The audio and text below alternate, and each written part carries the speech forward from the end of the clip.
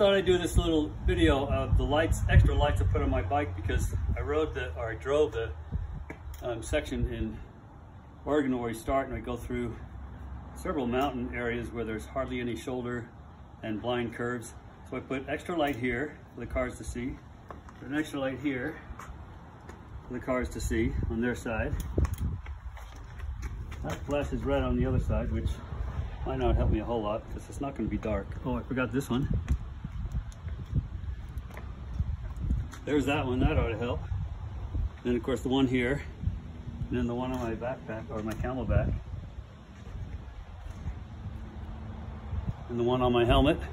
I have another one in the front of the bike, and the charge wore out today while I was riding, but so there's another white flashing one on the front of by my handlebars here.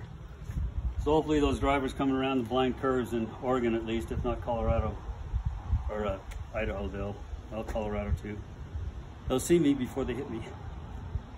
Thanks, have a good day.